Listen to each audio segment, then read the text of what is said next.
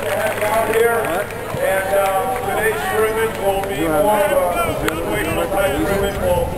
We're a little low on body, but we're going to give you some good 7-on-7 type stuff. We got a lot of receivers. Our scrimmage will consist of moving the ball from, we're going to use that side of the field, not to the best shape. So we'll always work the 10-yard line out in the first two periods, and then one of the things we really want to work on today is third down. So we'll be doing a second down and 7, play the third, second and 5, play the third down, and then we'll end up with our third series being at the plus 25 and working down towards the goal line. Because that's where you got to win games, third down and hit the plus 25. Our tickets are on sale for next season.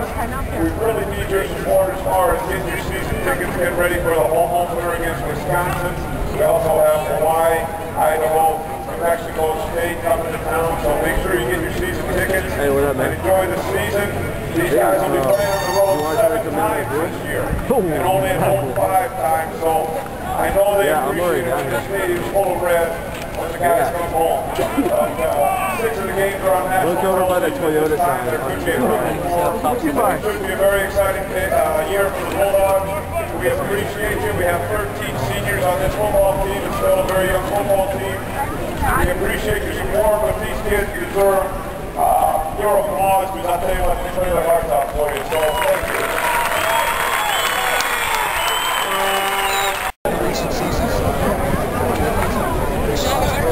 Yeah, we do. We've got a lot of good pieces. It's going to be next year when we start going home.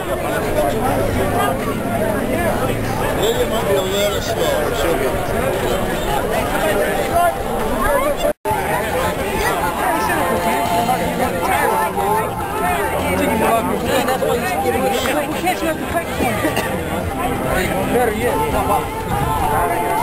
Right now that are capable of playing at any time, which is, we've had seasons where we've had 2 and 1, and the last time that we had a group of receivers like this was back in 2001 when we really had 5 with Charles Smith and Mark A. Davis and Bernard Berrien and who else? Rodney Wright was in that group. So this group is developing well, and it's still not a senior in the group. So we got to keep developing with that. Our running backs are fine.